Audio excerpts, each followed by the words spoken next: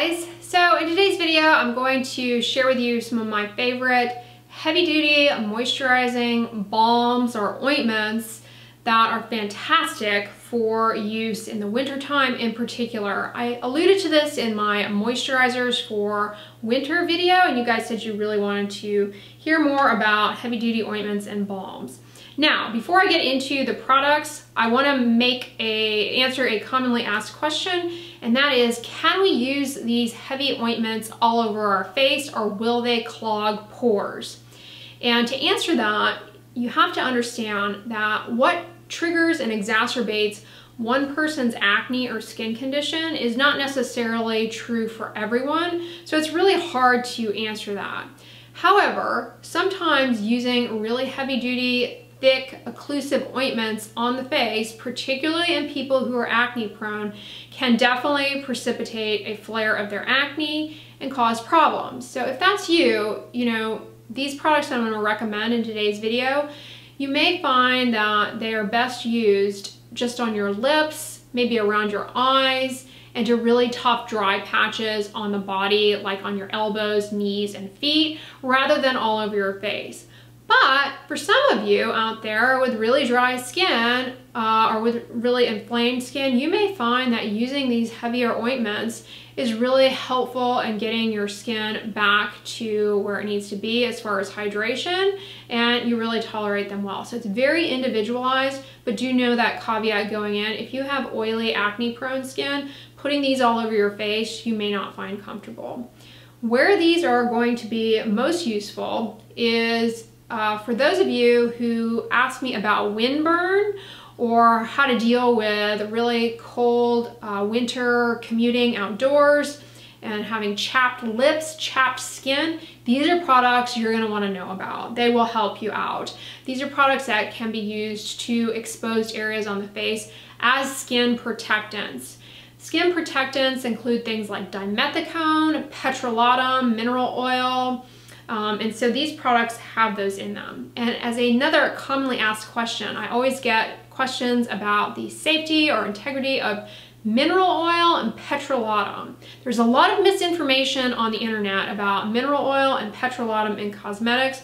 Very safe, have been used for eons, and do not contain dangerous chemicals, carcinogens. They're highly, highly processed and refined to be safe, and they are probably one of the most commonly used ingredients in dermatology and in dermatologic care. I can tell you with confidence they are safe. All right, so getting into that, my number one product recommendation as an ointment for the skin is going to be Vaseline, just petrolatum Vaseline.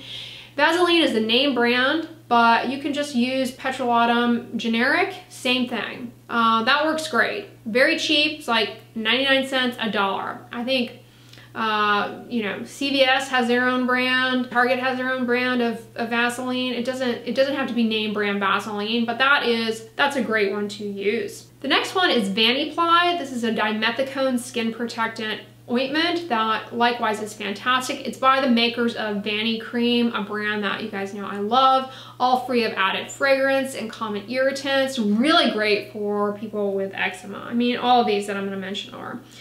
All right, the next two products, should come as no surprise to you guys because you know I'm a huge fan of the CeraVe Healing Ointment. This is a heavy-duty petrolatum ointment, 46.5% petrolatum, but it also has hyaluronic acid, which is a humectant. It can help deliver hydration into the skin, coupled with petrolatum. Those are two ingredients which work well together. You've got a humectant, hyaluronic acid, and an occlusive, petrolatum. And this also has ceramides, which can help the skin barrier in restoring itself. I put this on my lips morning and night, all year round. Fantastic. But many of you put it all over your face as a heavy-duty balm. So I love it. It's great. Honestly, they also make CeraVe Baby Healing Ointment. And a lot of you guys ask me what the difference between these two are. Ingredient-wise, they are very, very similar, if not identical. There is some subtle, nuanced differences in the formulation, which honestly, nobody notices. So if the CeraVe Baby one is less costly to you, go ahead and give that one a whirl. I happen to notice that it is maybe a little bit thicker than the healing ointment. So it's a subtle difference in the two products. The baby one here on my baby finger is a lot stiffer than the non-baby healing ointment. So much so that that's about all, you know, I have a hard time actually getting it out of the tube. But otherwise, they're pretty similar. Here, we'll just spread some on the back of my hand. This is the regular, goes in quick. And then the ointment is the baby one. I don't know if you guys can see that, but it definitely is a lot stiffer just in texture. It's just a textural difference. The next product is newer to me, but I adore it. You can get this on Amazon, and it is Theraplex Barrier Balm. Oh my gosh, this is fantastic. This is petrolatum admixed with cyclomethicone and microcrystalline wax. Cyclomethicone is a silicone. Again, silicones, I've got a video talking about them, very safe ingredients, but it's the combination of the cyclomethicone and the petrolatum in this that makes it just aesthetically a lot more comfortable to put on the skin. It doesn't feel as greasy, oily. It doesn't leave as much of an oily film. So this one's also really great for on your hands as opposed to like Vaseline, which can be a little bit more greasy and kind of give residue when you touch things. Theraplex Barrier Balm. You can get this on Amazon. I'll list all of these down below, you guys. The next one is for those of you in the UK, and I'm not sure what other countries in Europe have access to this, but I know you can get it in the UK, is Cetraben Ointment. Cetraben Ointment is paraffin and some fatty wax alcohols. Very good product, free of added fragrance. The other one, for those of you in Australia at least, and I think maybe the UK as well, is going to be QV's Intensive Ointment. QV's Intensive Ointment is just that. It is very intense. When we're talking about consistency, it is very stiff and very thick. I showed it in I have a skincare routine video showing a bunch of QV products, but you'll notice in that video it is pretty stiff. So just know that going in, it's not as soft as like the CeraVe Healing Ointment, but it works quite well. Speaking of Australia, I'll just mention this here because I do get a lot of questions about it. There's a product from Australia called Balms Ointment. I do not recommend that. I always get questions about it, so I'll put that in here. And the reason I don't recommend that product is that it has Balsam of Peru in it. And Balsam of Peru is fragrance, and it is a very sensitizing fragrance ingredient. So you really don't want to be putting that on the skin of the lips. It can set you up for an irritant cheilitis, which is basically a dermatitis due to irritating ingredients, but it also can cause an allergic contact cheilitis, and that can be really problematic. I know it is, you know, lauded as a cult beauty favorite, but it definitely can cause a lot of problems for people and is not my favorite. And I can't remember, there was another ingredient in that too that is problematic. Oh yeah, it's got papaya in it. Papaya can be very irritating on the skin. In combination with Balsam of Peru, that is a wicked combination of sensitizing, irritating ingredients. So I don't recommend that.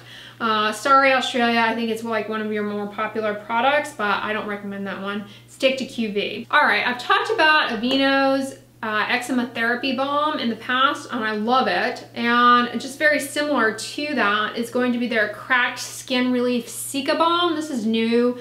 It's very similar to the eczema therapy balm, honestly. It is a dimethicone-based skin protectant. It's got colloidal oatmeal in it as well. I've got a video talking about colloidal oatmeal, but that is great in terms of giving hydration to the skin, but also serving as a skin protectant. And Aveeno does a good job with that. This is free of added fragrance, fantastic.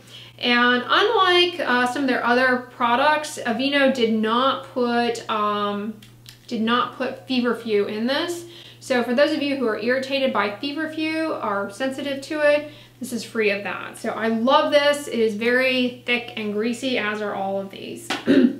I'm not showing you guys these products like their consistency up close because honestly they all look the same. They're all just thick ointments, very similar to what I showed you with CeraVe. For those of you looking for a cruelty-free ointment or balm for your face, I highly recommend the Skin Fix Eczema Dermatitis Face Balm. This is very similar to many of the Aveeno products in that it has colloidal oatmeal in it. It's free of added fragrance. It does have sweet almond oil in it though. Sweet almond oil is an emollient that some people potentially could be irritated by or allergic to. That being said, as I pointed out in other videos, there's like one case report out there of a baby who had a problem with sweet almond oil, but otherwise it actually seems to be very well tolerated, particularly in people with eczema prone skin. So I feel okay recommending it, and I personally have used this. I love traveling with this. It makes for a great little lip ointment. It is more expensive, but it's a cruelty-free option for those of you looking for one. You can get this, I think you can get it at Ulta, I'm not sure. I want to say you can get it at Sephora. I'll check for you guys and list it down below. But this product, in addition to the sweet almond oil and colloidal oatmeal, it also has shea butter in it. In addition to the shea butter, this also has allantoin in it, which is very soothing. I do notice though, when I use this on my lips, it has a little bit of an oatmeal flavor. You can almost taste the colloidal oatmeal. It doesn't have any added fragrance though, so it's a good one, and it's got the Eczema Association seal of approval, National Eczema Association. So I really like it, and it's a good one to consider. So yeah, those are some of my favorite ointments and balms for, in particular in the winter time, if you're dealing with windburn or dry chapped skin. Year round though, they're fantastic on the lips, and if you've got dry elbows and knees, they are a game changer. So comment below on if you've used any of these, or if you've got an ointment or balm that you really like. But I hope you enjoyed this video. If you liked it, give it a thumbs up, share it with your friends, and as always, don't forget, sunscreen and subscribe. I'll talk to you guys tomorrow. Bye.